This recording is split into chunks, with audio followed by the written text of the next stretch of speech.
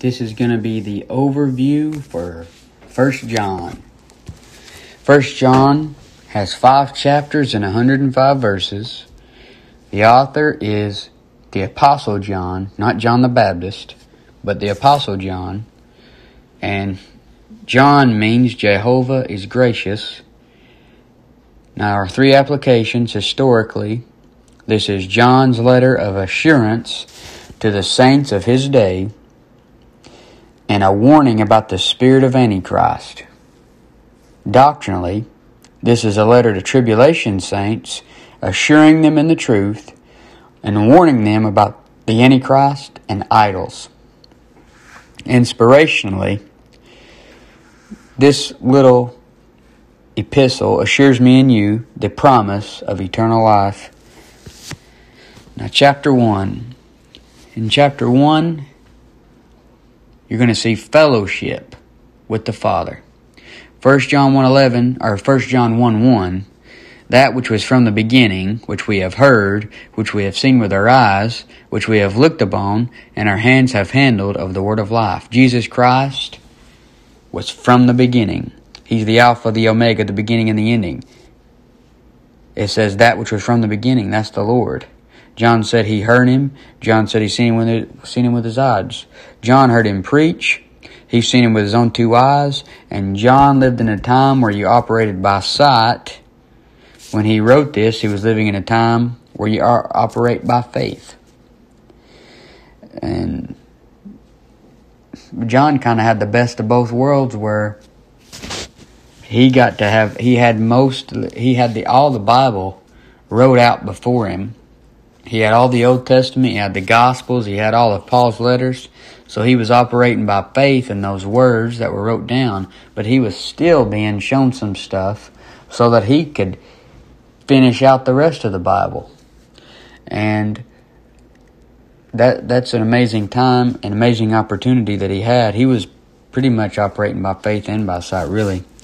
And John's hands handled the Savior. He took care of the Savior's mother. John heard the living word preach the written word. That's an amazing thing. 1 John 1:2, for the life was manifested, and we have seen it, and bear witness, and show unto you that eternal life which was with the Father, and was manifested unto us. 1 Timothy 3:16 says, and without controversy, great is the mystery of godliness. God was manifest in the flesh. You see, the Word was made flesh and dwelt among us. Eternal life is in Him. And this life was manifested. It says in 1 John 1:3, that which we have seen and heard declare we unto you, that ye also may have fellowship with us. And truly our fellowship is with the Father and with His Son, Jesus Christ. If you're going to fellowship with John, you had to have fellowship with God. It says in 1 John 1:4, and these things write we unto you, that your joy may be full. That's one reason why God wrote 1 John. He wanted to make your joy full. It says in 1 John 1:5, this then is the message which we have heard of Him, and declare unto you, that God is light, and in Him is no darkness at all. The part of you that is in Christ can never be touched by the darkness. And 1 John 1:6 says, if we say that we have fellowship with Him and walk in darkness, we lie and do not the truth. It is our flesh that walks in darkness. And when you're living for the flesh, you're neglecting the Spirit and not even trying to have fellowship. So if we say that we have fellowship with Him and walk in darkness, we're lying. You see, when you walk in the Spirit, you're talking to God through prayer. He's talking to you through the Bible. But when you walk in the flesh, these things are neglected. And your flesh is just walking in darkness. And there's no real fellowship there. It says in 1 John 1:7, but if we walk in the light as He's in the light, we have fellowship one with another, and the blood of Jesus Christ His Son cleanses us from all sin. Cleanseth us from all sin. The blood cleansed my soul permanently from sin, once and for all, the moment I believed on Jesus Christ. But in my daily walk in this wicked flesh, the blood cleanses me from sin practically speaking as well. And in 1 John 1:8, if we say that we have no sin, we deceive ourselves and the truth is not in us. Say that to your holiness pastor. He left truth on the shelf when he claimed to be sinless. He left truth on the shelf and it's picking up dust. He could take his finger and write, "Read me" on the truth if he's saying that he's sinless. It says in 1 John 1:9, if we confess our sins, he's faithful and just to forgive us our sins and to cleanse us from all unrighteousness. You've already been cleansed from all sins when it comes to salvation. You were cleansed from sins past, present, and future. But, practically speaking, you need a daily confession of sins, not for salvation, not to stay saved, not to get saved, but to stay in a close walk and fellowship with God and to keep your flesh from walking in darkness. I mean, think about it. If you just go through every day and you don't acknowledge that you've sinned, you don't talk to God about how you just sinned, most likely you're going to keep doing it. But if you acknowledge it, confess it, and try your best to forsake it, it's really going to cut back on it. And you're going to have good fellowship. Don't tell me that you didn't sin this week. If you think you're sinless, then His Word isn't in you.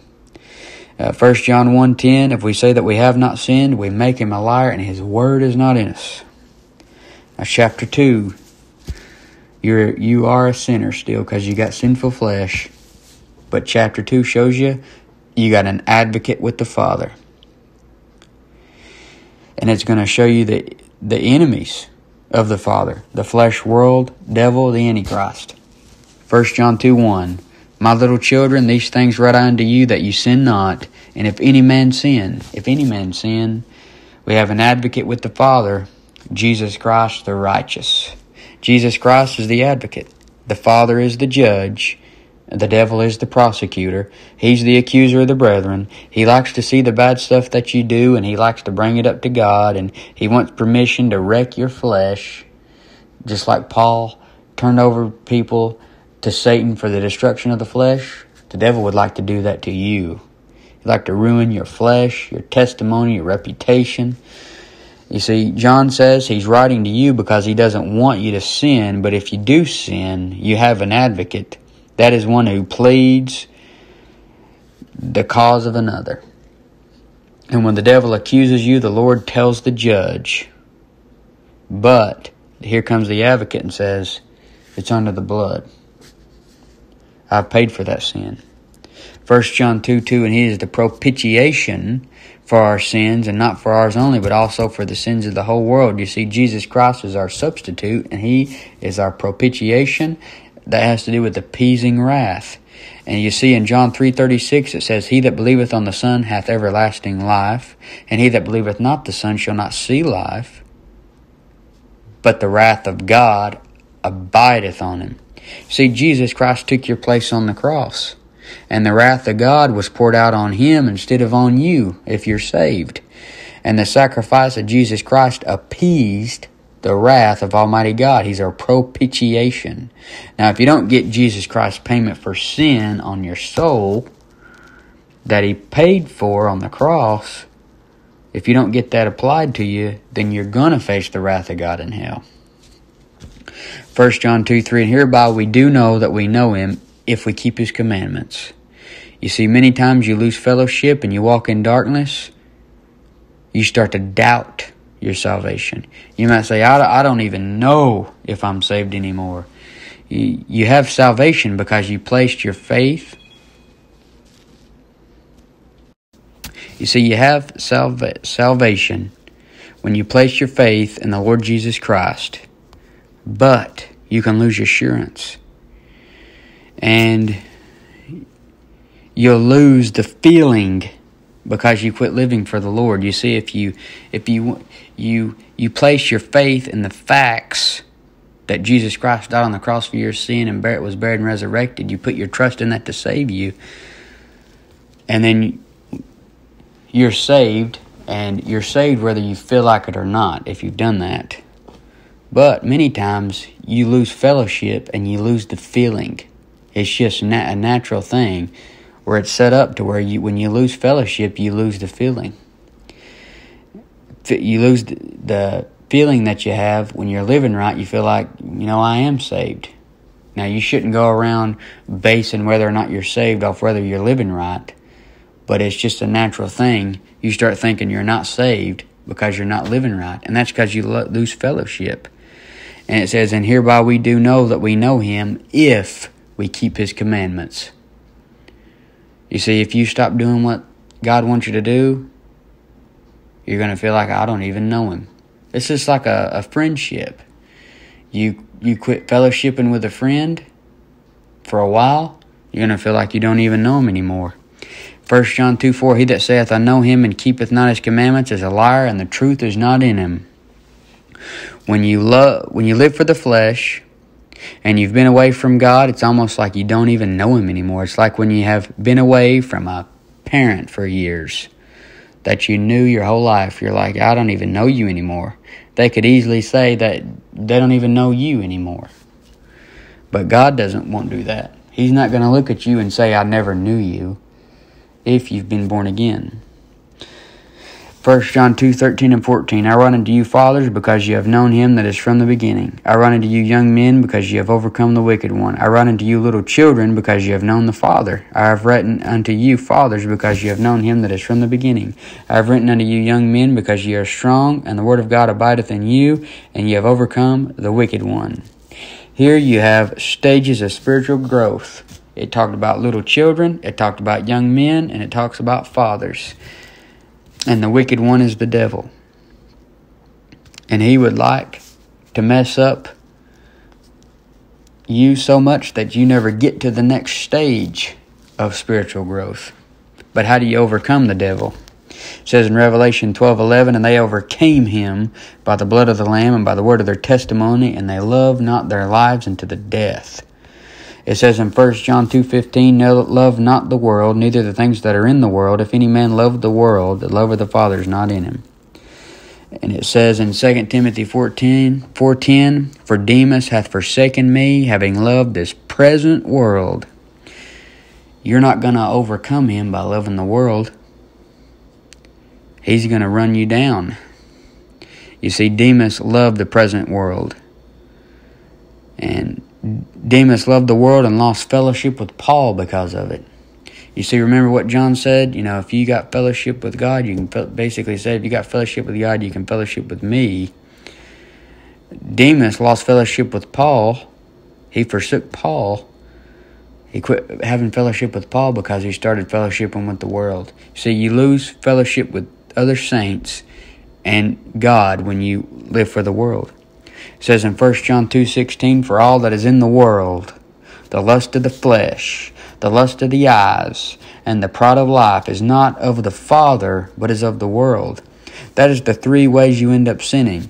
The lust of the flesh, you give in to what the flesh wants. The lust of the eyes, your eyes see something they want, then you dwell on it and let your mind wander to it. And the pride of life, you want to be the greatest. So you got the pride of life. So much that you would prove it even if it was a sin against God. If you could prove that you're the greatest, you want to do that so much that you'd sin against God. You got the pride of life going on.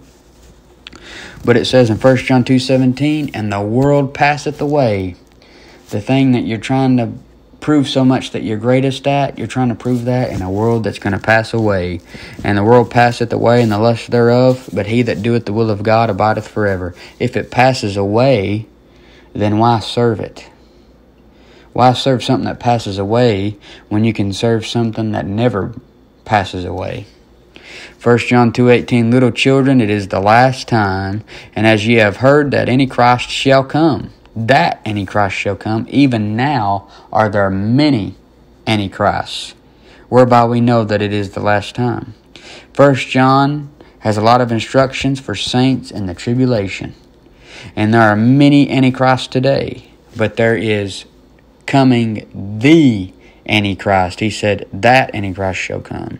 You already see them paving the way for him to step on the scene. These little Antichrists are paving the way for the Antichrist. And who are the Antichrists today?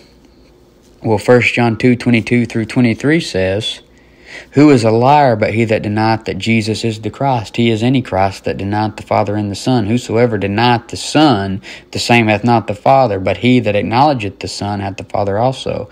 If somebody comes to you and says that Jesus Christ isn't God, then they have rejected the clear word of God. They are an antichrist. Jesus Christ is God manifested in the flesh, and that is a foundational truth of your faith. And you see a lot of blasphemy against Jesus Christ on TV. That's the spirit of Antichrist. They don't believe Jesus Christ is God. They deny the Father and the Son by making light of the Lord Jesus Christ. In 1 John 2:28, now little children, abide in him, that when he shall appear, we may have confidence and not be ashamed before him at his coming. For me and you, we need to stay as close to Jesus Christ as we possibly can, because the rapture could happen at any moment. For the tribulation saint, he doesn't want to be ashamed at his coming, at the second advent. 1 John 2:29, if you know that he is righteous, you know that everyone that doeth righteousness is born of him. The holiness crowd is quick to say, see, if you're not living righteous, then you're not born again. But don't forget, you're forgetting something when you say that. It's not your flesh that's born of God, it's your soul. And that's what's sinless. Your soul is sinless. But your flesh, another story, your flesh still sins. But the flesh ain't born of God. So when you read this verse, you know that everyone that doeth righteousness is born of him. What does righteousness in you is the new creature, the new man. It's not your flesh anyway. Your flesh is not born of God, and that's what sins. So to say that you're not born of God because you've sinned, you're neglecting to make a difference between the flesh and the spirit, between the standing and the state, between the old man and the new man, the new nature and the old nature. The flesh still sins, but the new creature in you doesn't sin. It's righteous and is born of God. Chapter 3 talks about children of the Father. And it says, now are we the sons of God. It says in 1 John 3:2, beloved, now are we the sons of God. And it doth not yet appear what we shall be. But we know that when he shall appear, we shall be like him, for we shall see him as he is. See, I'm going to get a body just like the Lord Jesus Christ. When he shall appear, we shall be like him. Philippians 3:21 says, who shall change our vile body, that it may be fashioned like unto his glorious body, according to the working whereby he is able even to subdue all things unto himself. I'm getting a new body like his. And in 1 John 3:3 it says, and every man that hath this hope in him purifieth himself, even as he is pure. You see, if you have the hope of the appearing of Jesus Christ to meet you in the air, as in 1 Thessalonians 4, as that talks about, then you have a purifying hope, because believing that Jesus could appear at any moment could keep you living pure, because you want to be living right when he comes back. In 1 John 3:4 it says, whosoever committeth sin transgresseth also the law, for sin is the transgression of the law. So if you overpass the rules described in the book, then you've sinned. Obviously we aren't under the law, but to murder, to commit adultery, to lie, to steal, to covet are still the sin today. And Paul lays out a whole lot more rules than that in his epistles. There's a whole lot more rules than that in the entire Bible. And when you break the simple laws or rules laid out, you've sinned. 1 John 3:5, and ye know that he was manifested to take away our sins, and in him is no sin. 1 Timothy 3:16 says, God was manifest in the flesh. And John chapter 1 says, and the Word was made flesh and dwelt among us. He manifested himself in the flesh so that he could die on the cross and take away your sins. To do that, he had to be sinless himself. And that's exactly what the Bible teaches. In 2 Corinthians 5:21, it says, for he hath made him to be sin for us who knew no sin. It says in Hebrews 4:15, for we have not an high priest which cannot be touched with the feeling of our infirmities, but was in all points tempted like as we are, yet without sin. He's sinless. And in 1 John 3:6, whosoever abideth in him sinneth not. Whosoever sinneth hath not seen him, neither known him. If you abide in him, then you are sinless. you're sinless. Now you're saying, well, how can I be sinless? Well, remember, your new man, your new creature, is what's in him. It's always sinless. That's the new creature. That's your soul that had its sins cleansed by the blood of Jesus. And the new creature that was born the moment you got saved, the moment you got born again, it doesn't sin. It is your flesh that sins. Your flesh isn't in Christ. But you can try your best to force your flesh to be as sinless as it can possibly get by staying in the Word, staying in prayer, staying in the things of God, and keeping your sin in the flesh to a minimum. It says in 1 John 3:8, He that committeth sin is of the devil, for the devil sinneth from the beginning. For this purpose the Son of God was manifested, that he might destroy the works of the devil. Your flesh isn't of God. Paul calls it a body of death. He calls the flesh the old man, the wretched man. 1 John 3:9, Whosoever is born of God doth not commit sin, for his seed remaineth in him, and he cannot sin, because he is born of God. Remember, your flesh is not born of God. It's the new creature in you that's born of God. It can't sin. It's sinless. It is your flesh that sins, because it's not born of God. You got to remember that. Paul said himself, he said, I know that in me, that is, in my flesh, dwelleth no good thing. Your flesh isn't born of God. That's what sins. The new creature in you cannot sin because it's born of God. This verse here in 1 John 3:9 is not saying that a truly born again person cannot sin, meaning that if you still sin, then you're not truly born of God, as some people want to say it. But it's like this. The new man in you, it cannot sin. It doesn't sin. It's sinless. It's righteous as Jesus Christ. It's the flesh that sins. Now, chapter 4, you got assurance from the Father. 1 John 4:1 says, Beloved, believe not every spirit, but try the spirits whether they are of God, because many false prophets are gone out into the world. You know, don't just believe every Bible-toting, suit-wearing man that comes along. You need to try the spirits.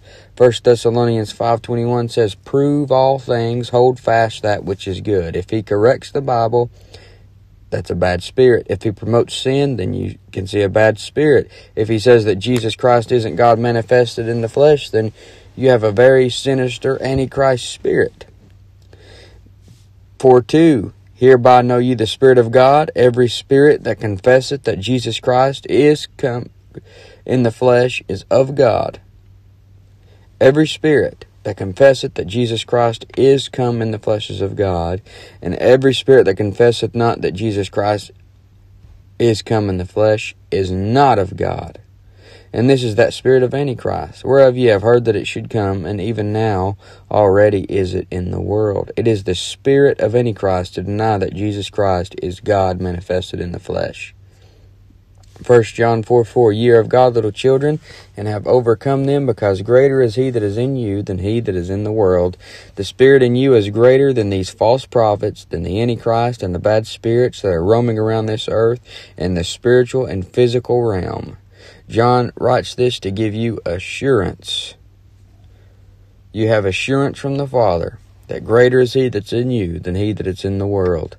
1 John 4:9, In this was manifested the love of God toward us, because that God sent his only begotten Son into the world, that we might live through him. God revealed his love to us by coming down in the flesh and dying on the cross for our sins. Romans 5:8 says, But God commendeth his love toward us, and that while we were yet sinners, Christ died for us. Be assured. Chapter 4, that's your assurance from the Father. Now, chapter 5, you see the only begotten Son of the Father. His Son, Jesus Christ, the true God, eternal life. It says in 1 John 5:4-5, For whatsoever is born of God overcometh the world. And this is the victory that overcometh the world, even our faith. Who is he that overcometh the world, but he that believeth that Jesus Christ is the Son of God?